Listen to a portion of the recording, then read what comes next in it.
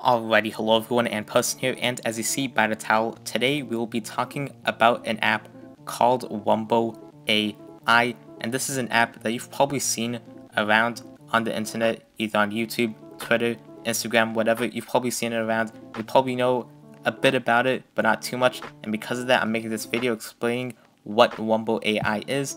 That being said, let's get into it.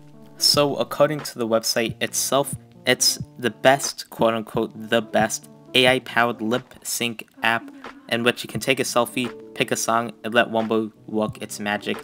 And so I'm going to show you an example of one I did, so they have a bit of an example, except it's not going to be a picture of myself, because you don't actually need to take a picture of yourself. You can do it with any image you have in your phone, so you don't really need to worry about that. You can literally work with anything, but you know, it's going to vary depending on what image you're using, and you'll see what I mean by that after looking at these examples.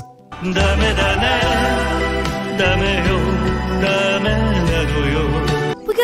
#1 victory royale. Yeah, Fortnite, we bout to get down. 10 kills on the board right now, just wiped out.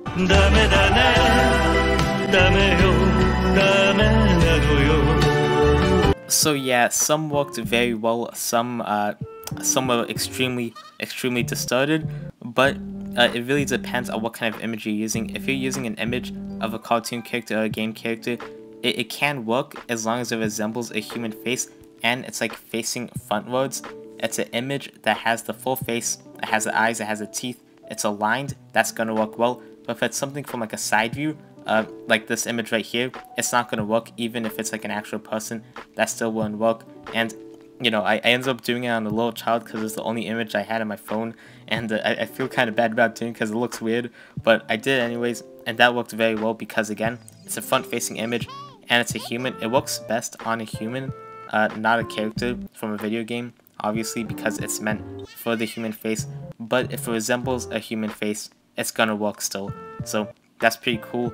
And if you don't know, it's kind of an app based off of the Damadana meme where everyone, okay, I said that extremely wrong, but everyone was making those voice thing, AI things, I don't even know what you call them, the face AI things, and then boom, now there's a whole app on it, and now everyone's doing it. It's on Twitter, it's on Instagram, and you could do it too. All you gotta do is download it. You can download on iOS, you can download on Android, you can download on pretty much every single device, so that's pretty cool.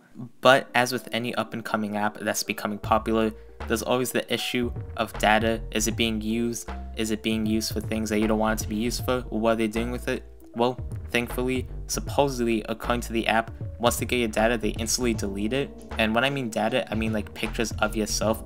They quote-unquote instantly delete it, according to this news article. So I'm not sure how valid that is, but I'm just gonna hope it's safe. I can't say if it is safe.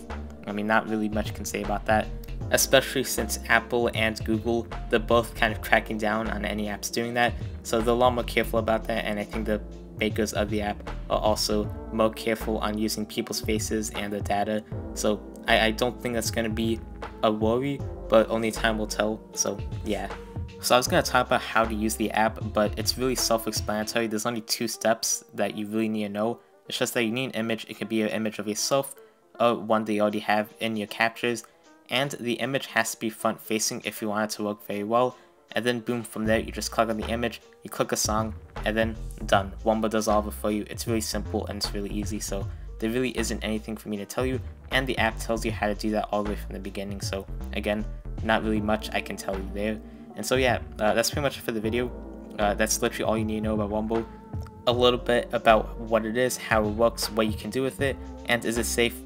I can't really say so myself, but I guess time will tell, and in the privacy policies, it's pretty transparent about how it works, so I can at least assume that it's pretty safe for now. So yeah, that's pretty much for the video. Thanks for watching.